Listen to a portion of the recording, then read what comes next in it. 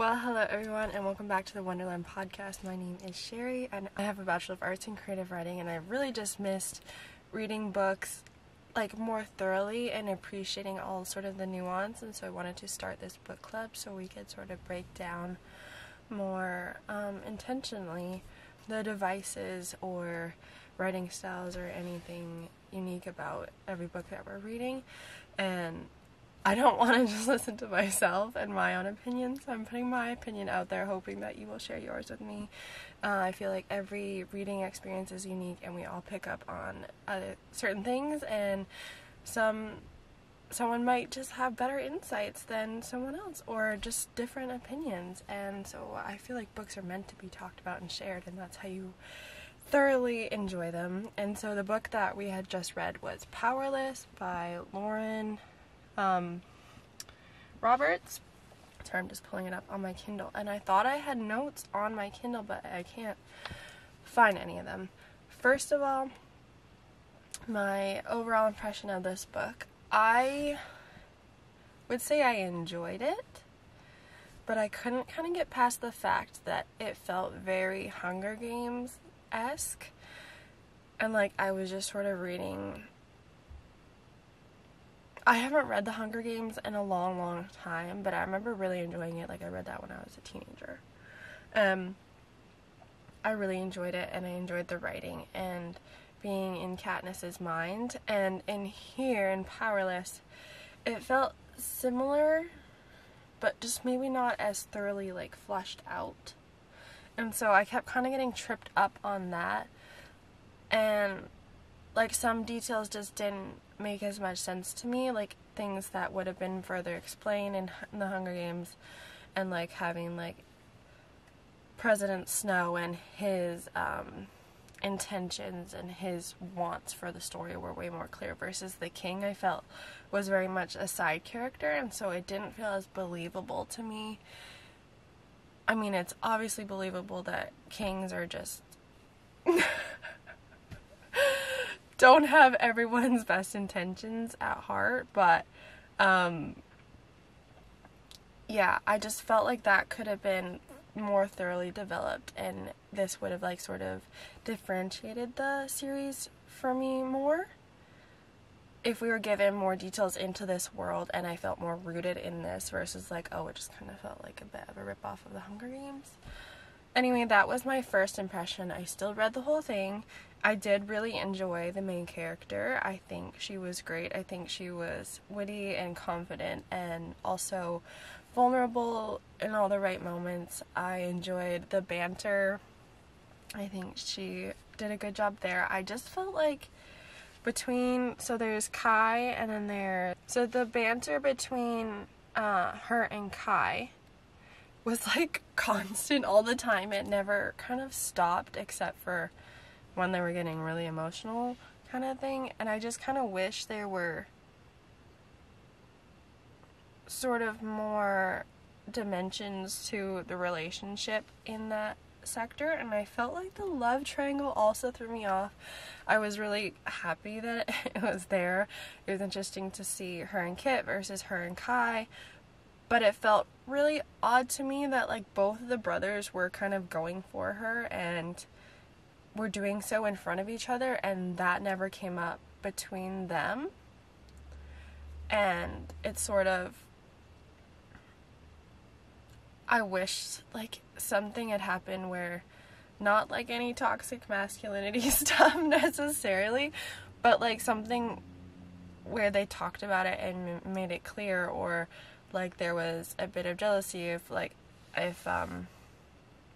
she was dancing with Kit and then Kai comes up, and maybe there was like slightly, but it just felt weird that she was having these very like heated moments with like each of them, and it was usually like done publicly at the balls or in front of the other one, or you know what I mean. And so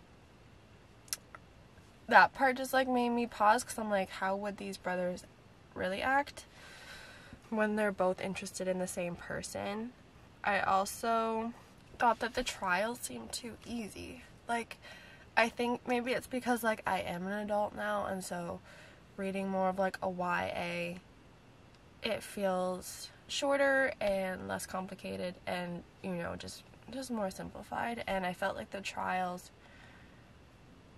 weren't as difficult as maybe I'm used to, as maybe like Hunger Games level, or like, I guess, ACOTAR level. Like, it just felt like nobody planned them. Like, they weren't that well thought out, I guess, on like the king's end. I don't know.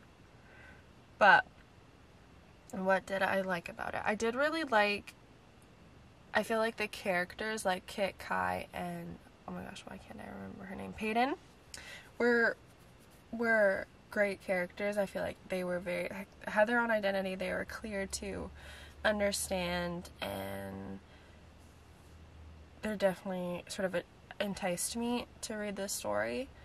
The only thing I didn't like it too was that Peyton's friend, her seamstress friend, I can't even remember her name because she's hardly in the book, but they're like all each other's got, like, their family, right? They're supposed to be like this, and then she's kind of hardly in the book, and then it comes to her, like, death, and it's just like, it felt like she was just thrown in there to die. And I wish that we were given more of a chance to get to know her, because I was like, I didn't honestly really care, because I didn't feel like Peyton had been, like, spending time with her when she was at the castle, or, like, really having, we weren't shown that loving relationship once she was at the kingdom, really, even though she was brought to the kingdom with Peyton to be with her. So I just thought that was a little odd to me. But again, maybe I'm analyzing this as, like, at an adult level versus, like, this is supposed to be YA, so maybe it checks all the boxes at the YA level. But those were just some of the things that gave me pause. I think it's funny how they say, instead of, like, thank God, or, like, cauldron knows, or whatever, they say, the plague, what does they say? They, like, plague knows, or something like that. That was kind of funny. I feel like if there was more of details like that made me feel really rooted in this other universe, then I would have been more attached to it. But I just feel like I didn't feel that pull as much. I still enjoyed reading it, and I would still read the second book probably. I am curious. I actually think that the setup of this book leads to a great sequel. I think that the sequel could be very dramatic, very intense, and it could just take things to the next level, as things are supposed to in the sequel. But I feel like the way that this ends does excite me for the sequel, and so I would really be excited to read that. Actually, I was acting really casual about it before, but I would really be excited to read it. And I don't know, I think too, like, we have our favorite books that are like holy grail books that we know and love, and they're just, like, very special. And then I think there are other books that, like, you read once and there are a good story, or you appreciate it at the time, but it's not, like, life-altering. But not everything can be life-altering, and you can't just read that one or two favorite books of yours that you have all the time. So it is good to read other books, and all in all, I did enjoy this book. I thought the premise was interesting. I think that it was inspiring for anyone who does feel powerless, and, like, everything's out of their control. And I think that Peyton's mindset was really inspiring, and the way that she approached the world, and even though she was scared and she was probably the most likely to die in this scenario, she outwitted them, and I don't know, just used her brain and was so smart. And so I really appreciate her as a main character, and I think that is a great example for any younger audiences to read.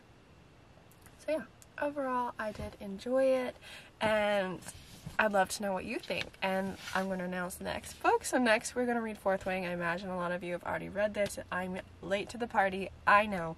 I bought this a long time ago. I just have been trying to get through other books on my TBR. I do like to read sort of more lesser known books and give energy and attention to things that don't have as big of an audience first, or to indie authors or newer authors.